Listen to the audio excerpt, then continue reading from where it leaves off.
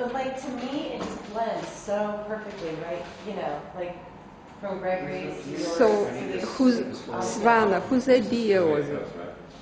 For where we were going to put everything, it was Asya Geisberg and Conrad's and mine. So we all kind of just worked well together. Yeah. See, you're making me want to smoke. I once tried a Russian guy that I knew was very good. He owned some of my work, and I called him up on the phone and I said, I didn't say my name, I just said, "This is Cheka. Please come down to headquarters." But I really like, I mean, so freaked out. We're not moving Asya's wall because it's just so hard to hang and, you know, restructure everything, but I think we were all in agreement that there was so much more light over here that the photography really needs the most light. True. So, yeah. That's true. This is me.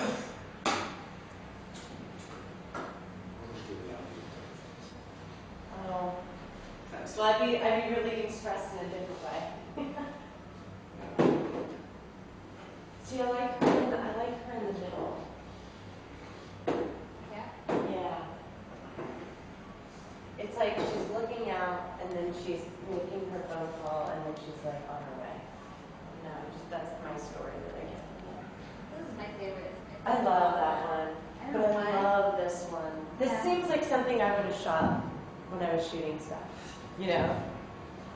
Elizabeth, you should see Savannah's work. She really is good.